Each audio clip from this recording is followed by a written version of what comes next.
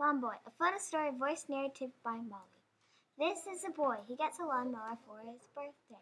When he was mowing a lawn, his neighbor asked him to mow his lawn for money. Then he meets Arnold. Arnold is a stockbroker. He tells the boy about a guy named Pascal. Pascal puts together a team with a boy, and soon enough they earn so much money they sponsor a guy named Joseph Powdermilk. He is a prize fighter. Then a guy named Rock shows up with his 3 men and try to steal the money, but Joseph Powdermilk makes them go running away. The team is so relieved. Then Rock shows up again, and this time takes Arnold to a chair. The boy is scared, so he tells his mom and dad the whole story and how much money he has. Then his dad faints.